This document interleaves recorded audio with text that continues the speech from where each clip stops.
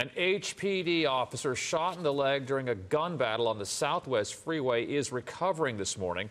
The suspect, accused of carjacking, is dead after opening fire after crashing into several vehicles on the Southwest Freeway. And during the shooting, a man risked his own life, as you see there, to help pull that officer to safety, and only on 13. We're hearing from that man. Just incredible seeing that video. And so we're seeing all of it happening up close, a view of what it was like. And so take a look here at the body camera that was being worn by that Good Samaritan as bullets were literally flying past him.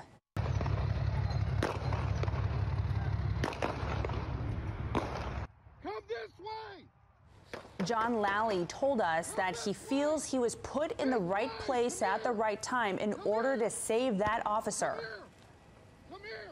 I just kind of ran over there and I grabbed that guy with the other police officer, and me and him together, we grabbed him by his vest and we dragged him behind the truck, and I kind of tucked him underneath the truck so he wouldn't get shot again. Okay. Wow, incredible. Lally stayed with the wounded officer, trying his best to provide some sort of comfort as they waited for paramedics to arrive. It's just your leg. It's just your leg. You hear me? Just squeeze my hand as tight as you have to. You know what I'm saying? Don't worry. I'm here with you.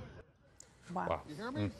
Officials reported that the officer suffered one gunshot wound to the leg and is currently receiving treatment. Lally told us one of the officer's family members reached out to thank him.